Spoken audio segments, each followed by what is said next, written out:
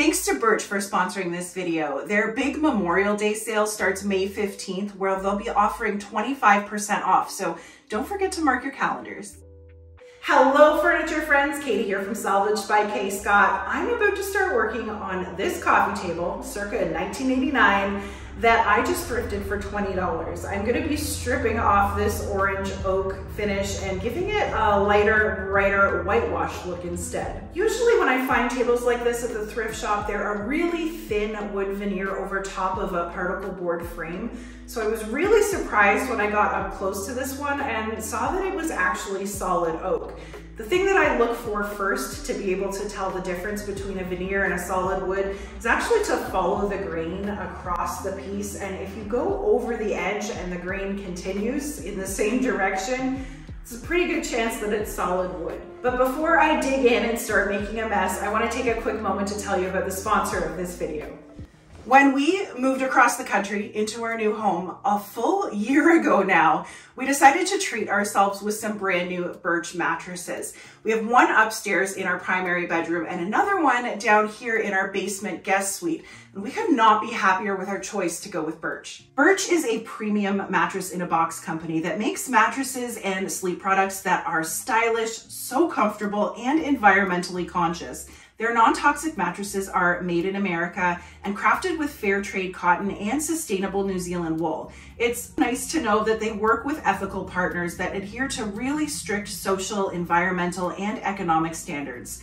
It's also comforting to know that they are Green Guard Gold certified, which means that their products have all been tested for VOCs, phthalates, and formaldehyde, and they're really safe for sensitive individuals with no chemical off-gassing. I'm a super hot sleeper, and I found that the organic materials in these mattresses really help to keep me cool and regulating my body temperature through the night. And unlike synthetic mattresses, these are hypoallergenic and mildew resistant. Each Birch mattress comes with 2 of their Eco-Rest pillows that are made from recycled plastic bottles, so they're breathable and they're better for the environment.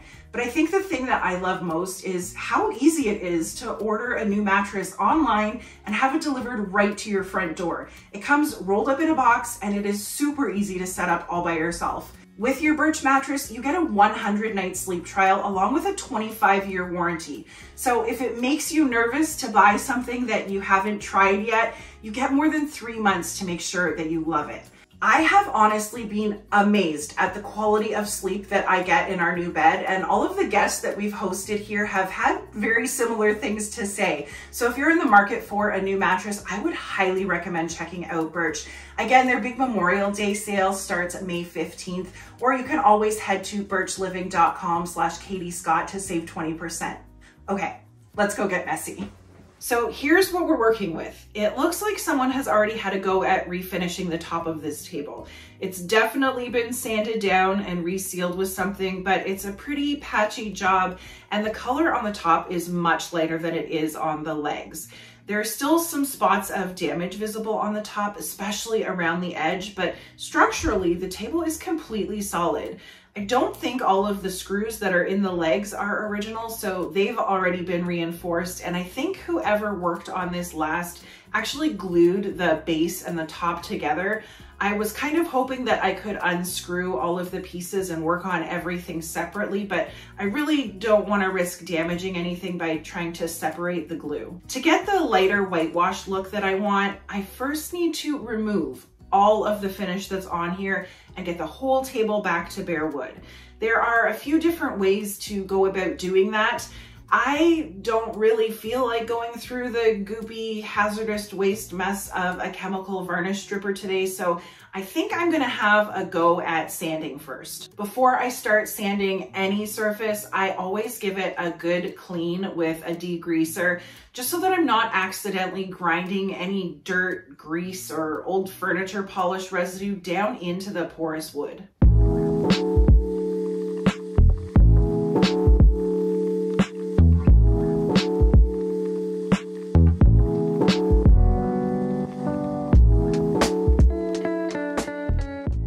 Some 80 grit sandpaper on my Orbital sander, which is about the coarsest grit that I'd recommend for a wood surface, so that you don't accidentally remove too much material or cause a ton of those little swirl marks or pigtails that are really easy to get with a mechanical sander.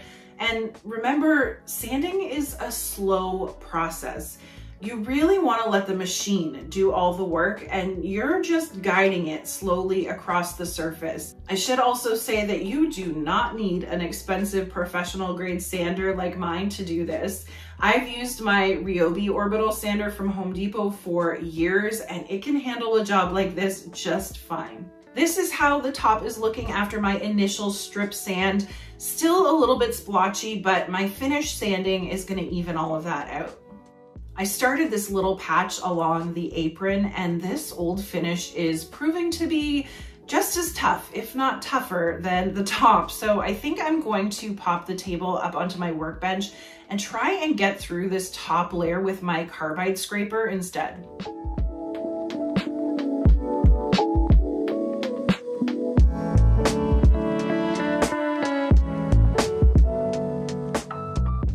This little scraper has saved me hours and hours and hours of sanding.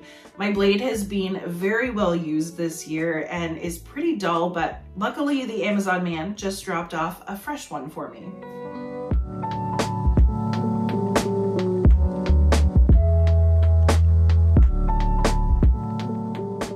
This is gonna let me just shave that tough finish off of the surface, and then I can go back with my sander and get whatever's left.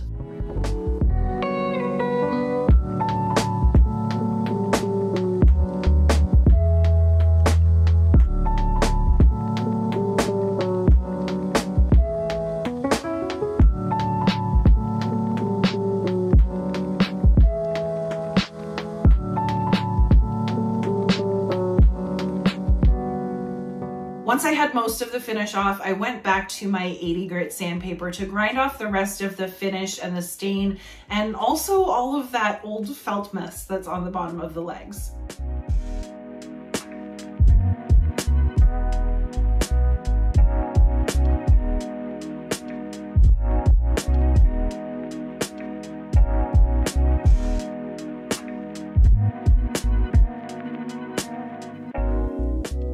Switching out to my little 3x4 detail sander to get into all of these corners where the Orbital sander just won't fit.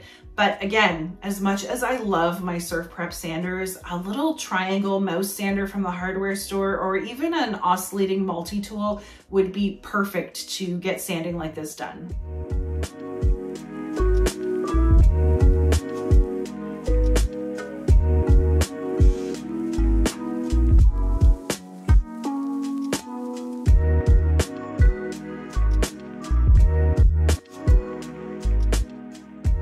Okay, the table is stripped, she's naked, but I'm not finished sanding yet. Now I need to go back over everything with some 120 grit to start smoothing out all of the roughness that I've created and buffing out any of those little sanding swirls that I've inevitably left in the wood. This really starts to polish down that grain, and you can see here the difference on the top between sanded with just the 80 grit and sanded with the 120.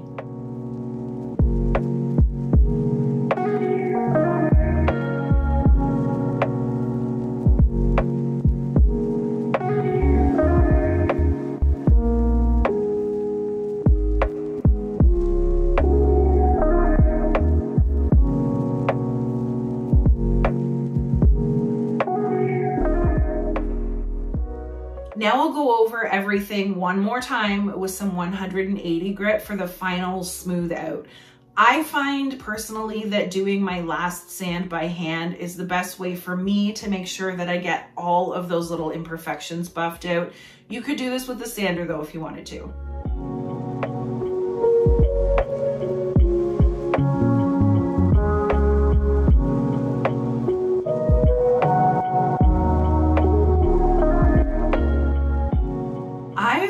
At this sanding thing for about 4 hours straight now, but I'm finally ready to vacuum up my dust and then we can move on to the whitewash. I'm just wiping up any dust that's on the wood with a damp cloth, and you can see here how yellow it turns when it gets wet.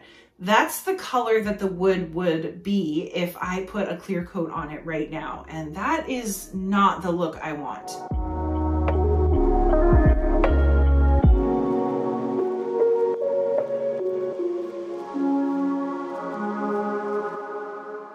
To do a paint wash, all you need is a little bit of water-based paint and water.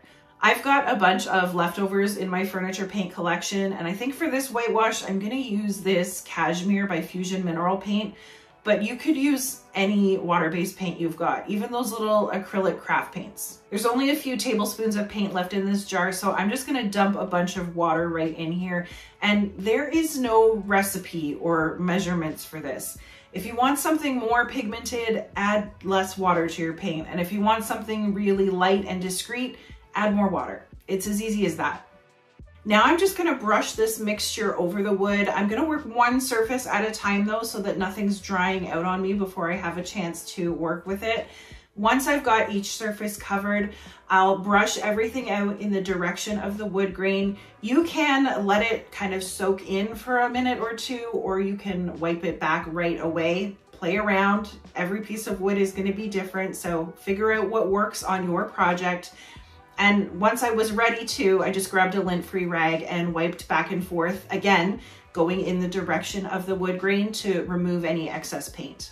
And there you go. It's not a massive difference from the Behr wood color, but now it's just a bit softer and it's not gonna turn that yellow color when I seal it up. This is a completely buildable finish too. If you want more of an effect on there, you can go back and do another layer. It's a really fun one to just play around with. I wanted to show you this too while I'm down on the floor. All of these little fuzzies are wood fibers that have plumped up from the water that I just brushed on. This is what people mean when you hear them say raising the grain or popping the grain. Sometimes before you apply a stain or a finish to a wood surface, you will wipe it down with water to get all of these fine little fibers to stand up, and then you can sand them off, and when you're ready to apply your finish, the surface will stay perfectly smooth.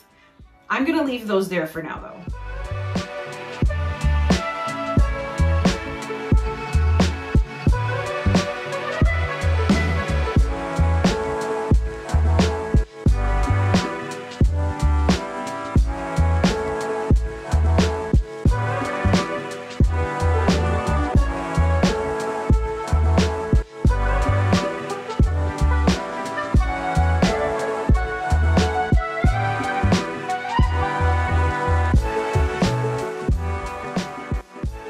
I've ended up doing 2 passes around the whole table with my whitewash, and I'm happy with how it's looking, so I'm gonna let this dry for a few hours and then I can start sealing it up. This is so pretty. I'm going to protect this now with a few layers of Behr's water-based polyurethane in a matte finish.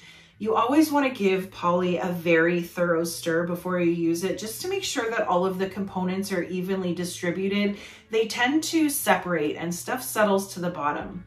I'm also going to pour a little bit of this into a separate container so that I'm not dipping my brush in and accidentally contaminating a whole can of Topcoat with some garage debris. Since this is a wood finish though, with all of the grain and natural texture on here, I actually don't need to be super careful with my application anyway.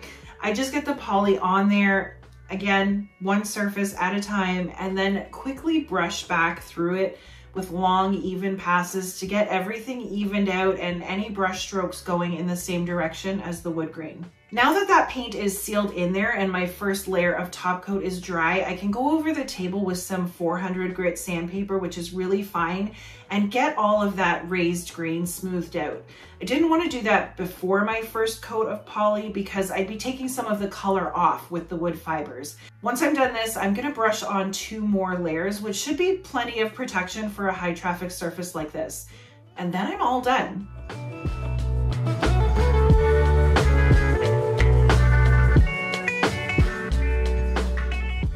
It's still giving 80s or early 90s vibes, but in a trendy retro way.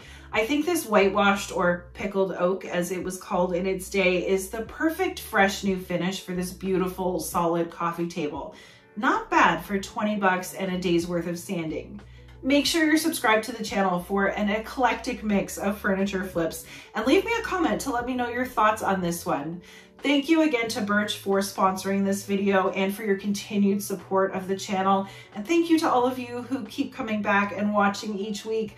I think I'm going to go curl up in my bed early tonight after a long day of sanding, and I'll catch you all next time.